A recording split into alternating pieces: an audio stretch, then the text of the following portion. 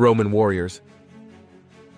The Spartan warriors of ancient Greece were renowned for their military prowess and discipline. Here's an overview of their training, weapons, tactics, and notable battles. Training.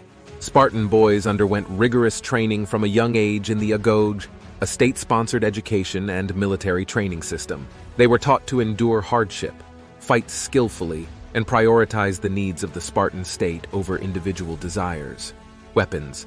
The primary weapons of Spartan warriors were the dori, a spear about 7-9 feet long, the xiphos, a short sword, and a large round shield called the aspis. They also wore a bronze helmet and greaves, shin guards. Tactics. Spartans were known for their disciplined phalanx formation, where soldiers would line up shoulder to shoulder with their shields overlapping, creating a solid wall of defense. This formation allowed them to advance on the enemy and engage in close combat effectively. Battles. Spartans fought in numerous battles, but some of the most famous include Battle of Thermopylae, 480 BC.